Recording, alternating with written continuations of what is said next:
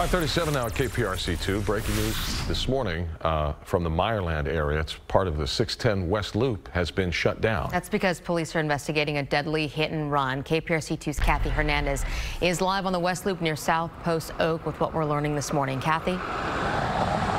Good morning. Just minutes ago, police reopened the road here after a long investigation. They say a woman was killed when she was hit by a driver here on the 610 West Loop and South Post Oak. It happened at about 3 o'clock this morning.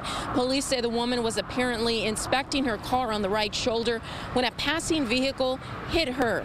They say that driver fled the area. The woman died here on the scene. A passenger was with that woman, and it is likely that they were talking to police, but of course we have not learned exactly what happened there and what that woman was doing. Again, right now they say that she was inspecting the car when another driver came and hit her and fled the area. Reporting live in Meyerland, Kathy Hernandez, KPRC2 News. Kathy, thank you.